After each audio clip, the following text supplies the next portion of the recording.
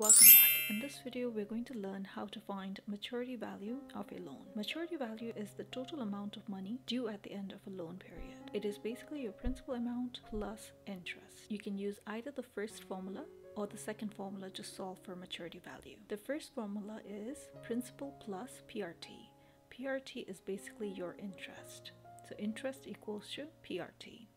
Or you can use the second formula, principal, open bracket, 1 plus rate multiplied by time.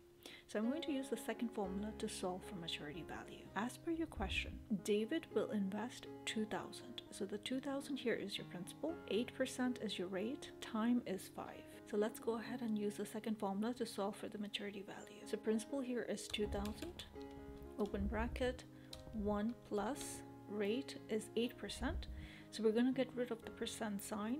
8% divided by 100% equals to 0.08 multiplied by time, which is 5 years. So in your calculator, 0.08 multiplied by 5 equals to 0.4 plus 1 equals to 1.4 multiplied by 2,000 equals 2,800. So the answer to this question, the maturity value is 2,800.